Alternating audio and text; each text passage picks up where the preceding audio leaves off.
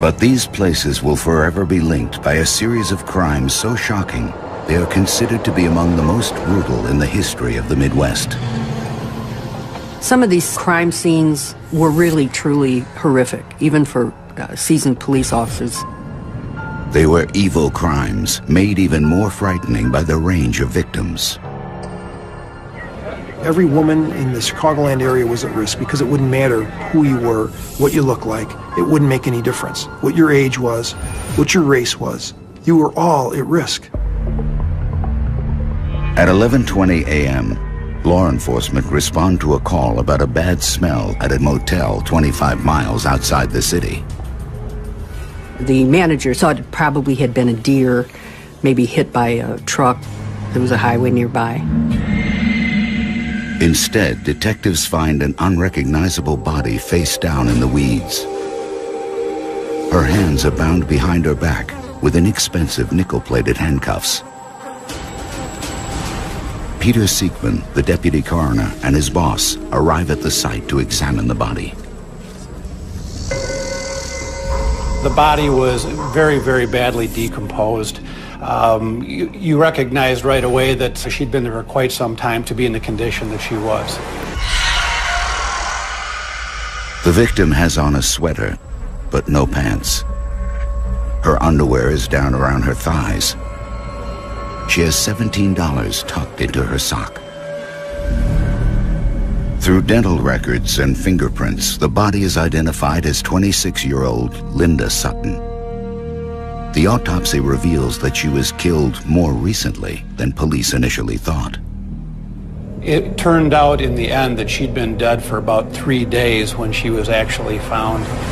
Bugs take the easiest entry into a body, usually the mouth or other orifices. But this case was different. It was determined by the pathologist that the path of entry in this particular case was through stab wounds in the body, the upper torso. Her breasts, it turned out, had been removed. We would have no clue what removing a breast would mean. You don't think about people actually intentionally removing someone's breast. Catherine Ramsland, a professor of forensic psychology, is familiar with this kind of body mutilation. There are 3 reasons why someone might remove a body part. One is it's a paraphilia, which is a deviant sexual practice to somebody gets aroused by unusual objects or activities. The other can be symbolic, in that they're removing a body part that's representative of a female, for example, in order to then do something with it that will empower them. And the third one would be to, as a memento or a souvenir from the murder. Detectives find bodies, that's what they do.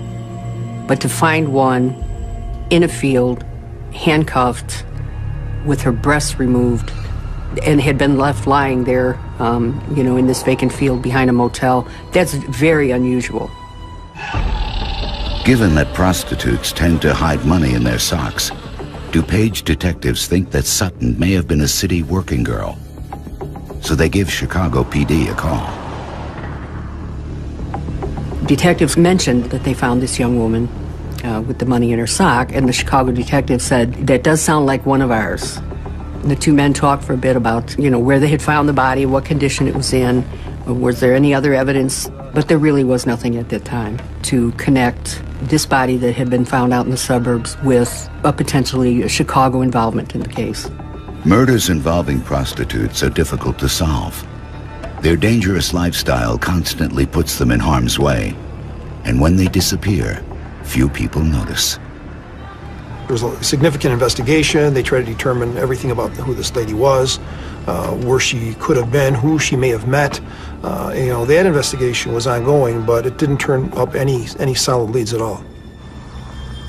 After multiple dead ends, the case goes cold.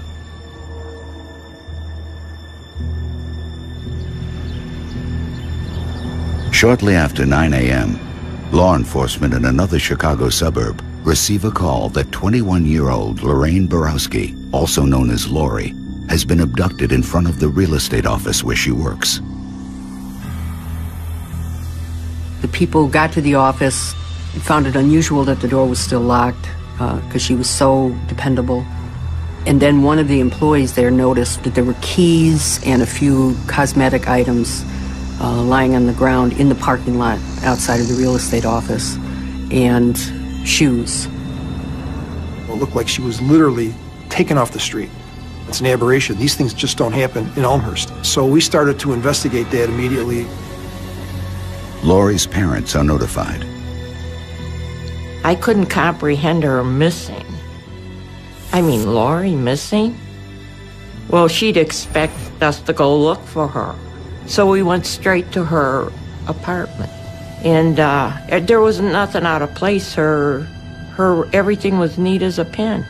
We couldn't figure how she would be gone like that. You know, just all of a sudden she's gone. Lori's family desperately tries to find her, passing out flyers and talking to everyone she knows. I don't think I slept after that. I don't think so, because when your child's missing, you're looking. I would carry a white sheet.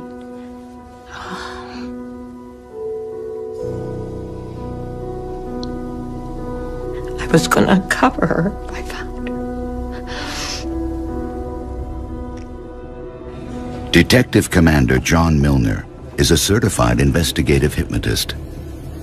He often puts potential witnesses under in hope of extracting details they may have forgotten. He decides to hypnotize several people who were in the area at the time of Lori's disappearance. One recalls seeing an orange or red van at the mall parking lot. It was a lead, and it was something that we started to put out to other agencies. Any potential abduction attempts with a red or orange van, we did everything we could. That didn't lead to anything at that time. Tips come streaming in, but they go nowhere. Elmhurst did a really wide and thorough, in-depth investigation. But finally, the case just began to dry up. The tips began to dry up. Lori simply had vanished. She was gone. Over the next 4 months, several other women are found dead in Chicago and the surrounding suburbs. In each instance, their valuables are left behind, but their bodies are violated in cruel and ritualistic ways. These were horrendous crime scenes. The women were hacked with axes.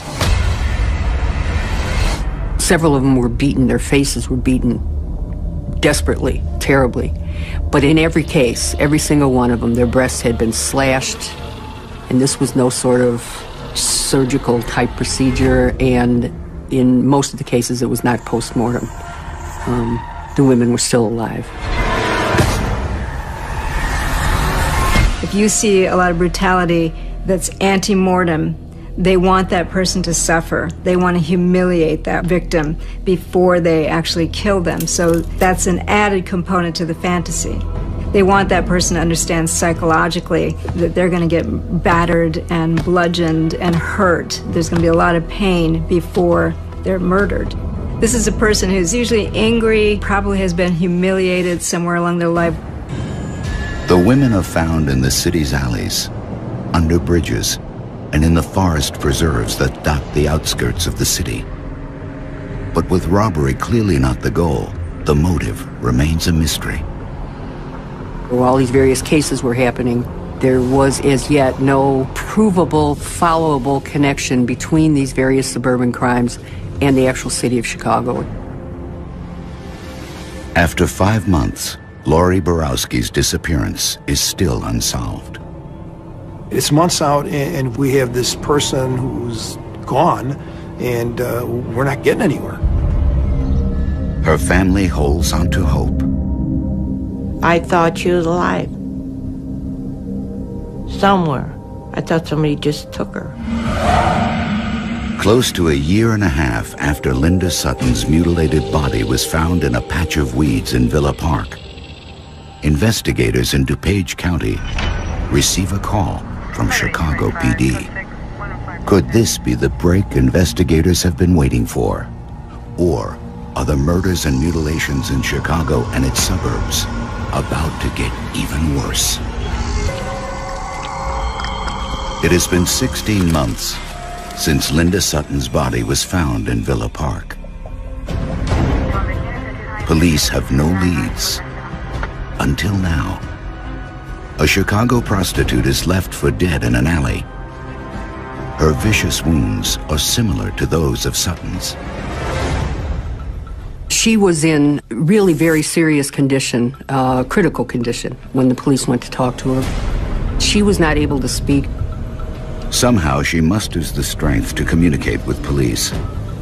Using signals and a piece of paper, she is able to give a detailed description of the man who attacked her. She explains that he handcuffed her and forced her to swallow some pills. And then her nightmare really began. He took what she described as a length of piano wire and wrapped it around one of her breasts and just kept pulling it, tightening the wire until finally she passed out. And then the next thing she knew, she woke up in the hospital.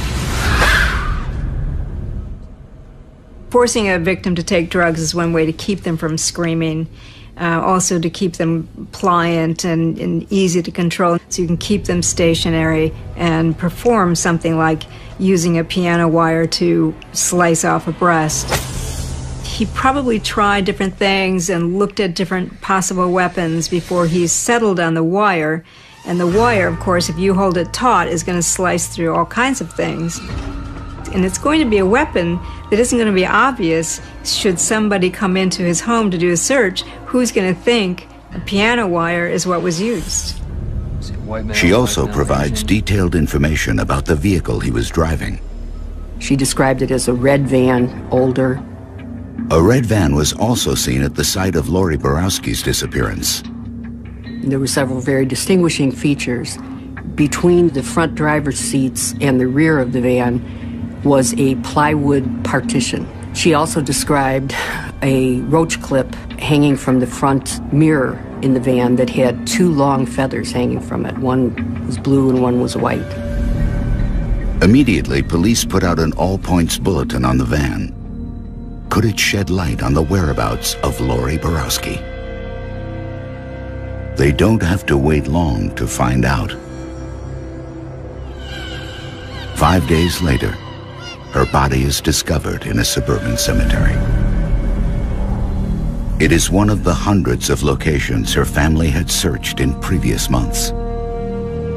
I was 10 feet from her body and didn't know it. I didn't know it. When her body had been found, we learned that her breast was missing or mutilated. At that point, the connection was made that she was part of this group of victims that were being mutilated in the Chicagoland area. With this perpetrator, there just didn't seem to be a clear type that he liked. So you could be a prostitute, a working woman, just a girl out to the movies, day or night, in the city, in the suburbs. You were a victim of opportunity. So these girls would have had no chance with him moving in. If he spotted you, it was over.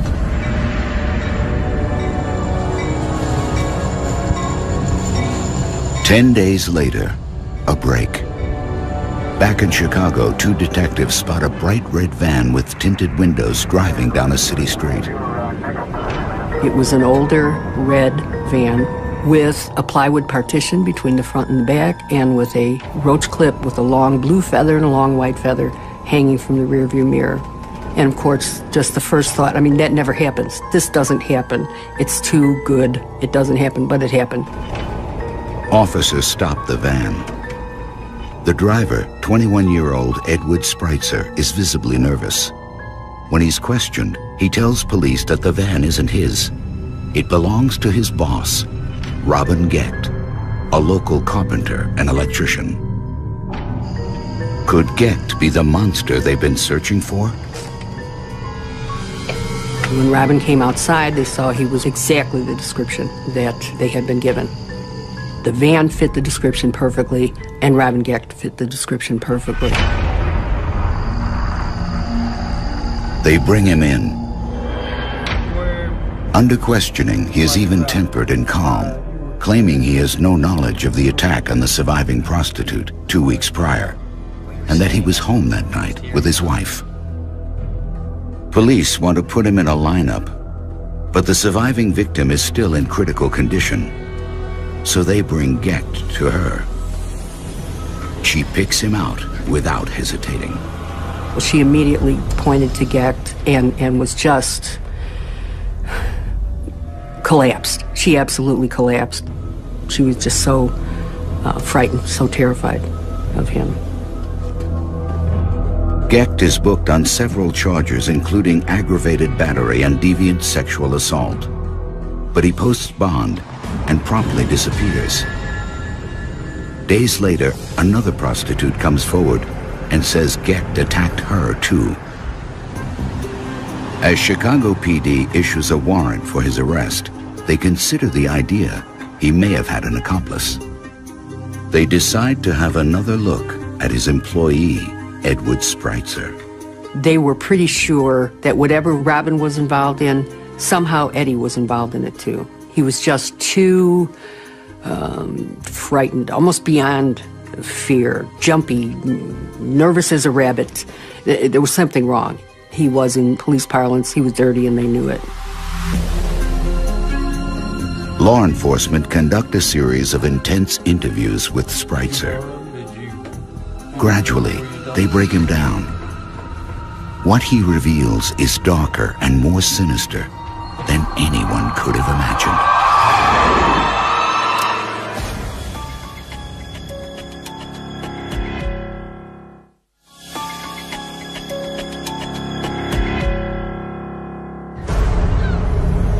5 women across Chicago and the surrounding suburbs have turned up dead and mutilated.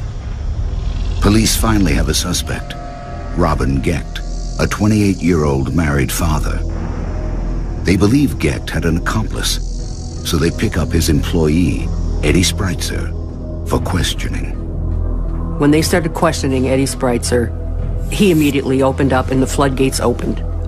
He began talking about cases, giving details. Spreitzer makes a shocking revelation to police. As part of a bizarre ritual, he and Gecht picked up the women, stabbed them, and then Gecht removed their breasts. As Eddie described it, Robin ripped that wound open himself. Robin then had sex with the wound on the woman's chest. I mean, how do you even process that?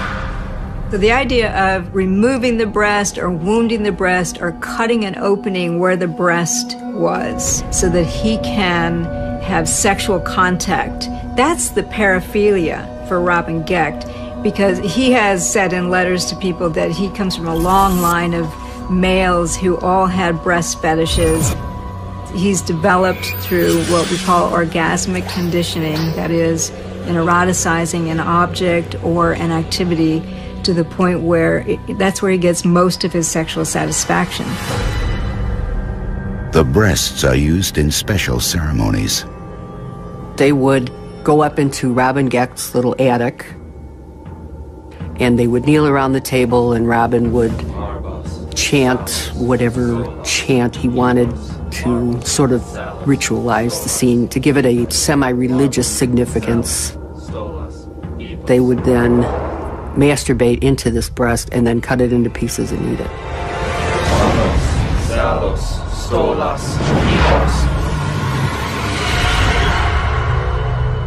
Spreitzer confesses to the murder of 7 women, including Lori Borowski. He also adds another player to the mix, a man called Andy. Basically, we were looking for a guy, some nutcase evil guy that was doing this, and it turned out it wasn't 1, maybe it was 2, and then it was 2, and then it was 3. Officers pick up 19-year-old Andy Kokorales, who implicates himself in 18 murders, including those of Linda Sutton and Lori Borowski. He too tells detectives that he, Spreitzer, and Gecht had intercourse with their stab wounds. It's a paraphilia for him, has nothing to do with anything satanic or empowering, and he would make the others do it because for him the act is one thing, but watching others do it is even greater, because not only does he get to watch that, which is part of his fantasy life, but he gets to feel powerful over the other guys.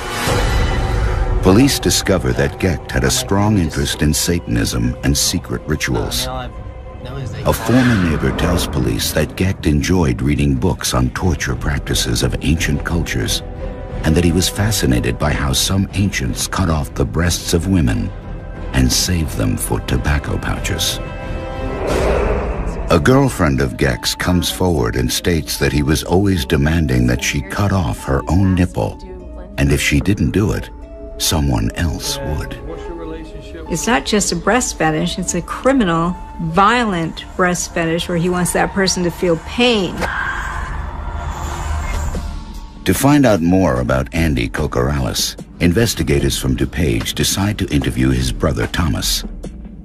He quickly implicates himself, describing how he, his brother, and Eddie Spreitzer raped, tortured, and murdered Lori Borowski.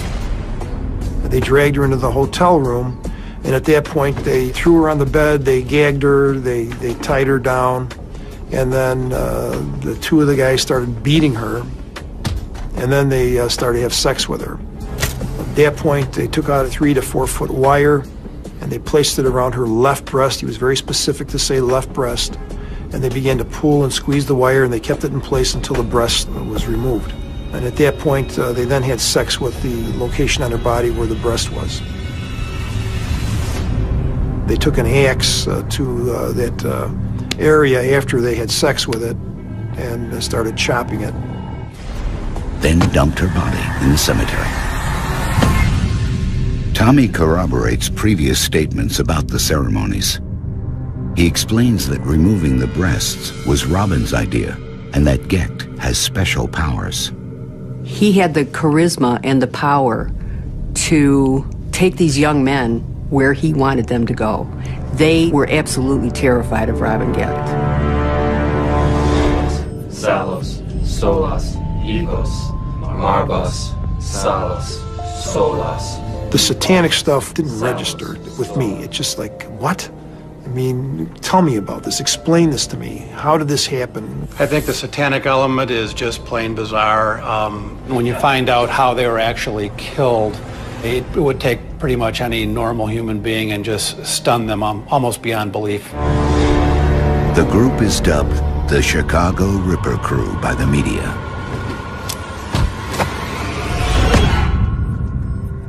Tommy Kokoralis pled guilty to Lorraine Borowski's murder. He will be eligible for parole in 2017.